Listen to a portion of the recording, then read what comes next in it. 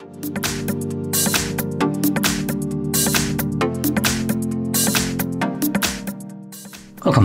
In front of me I have a Realme 7i, and today I'll show you how to bypass the verification on this phone. And obviously you can see that the phone that I have right here is locked, so to actually finish up the setup I would need to provide the pattern that was previously set before the restart of the device. But assuming we don't actually know it, we're gonna bypass this by going back to the first page. So I'll just start spamming the back button, and from here you want to click on, like I did, the emergency call and put in *813, and once you press hash,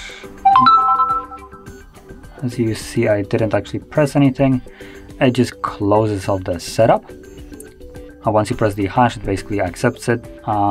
So from here I'm gonna go into the settings, scroll down and go into additional settings, I believe, backup and reset, erase all data, and then once more erase all data, erase data, and once more, and now the process will begin. Now this will basically perform a factory reset of the device and also remove anything that was blocking us on this, well, throughout this setup.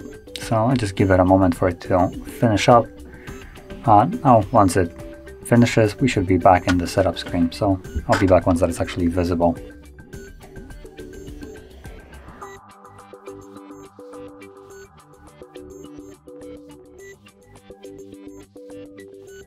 And as you can see, we are now back. So let's just progress through the setup again.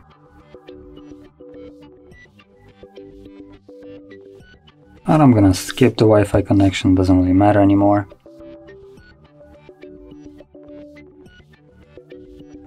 And there we go.